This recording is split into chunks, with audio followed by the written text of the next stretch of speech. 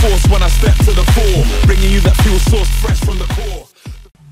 Hey guys, no fancy intro this time. We'll just get to the video itself, which is how to install XFinity or Xunity for XBMC. Alright, so let's get into it.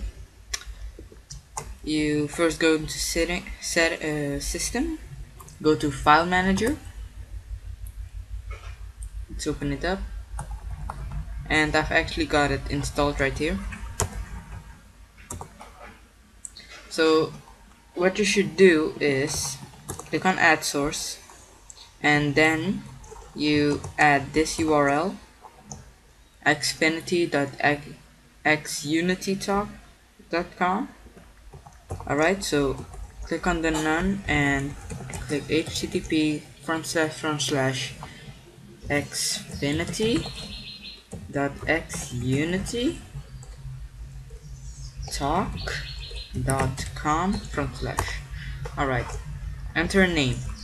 We're gonna call it Fusion? No. I'm just gonna call it XFinity. Alright, now what this thing can do, it can do more than Fusion. Fusion was a third-party add-on repository, and the old add-ons from Fusion came to Xunity. Alright, so we have a couple of add-ons in here. I'll just open the zips, and that's just how to install. So it's pretty self-explanatory.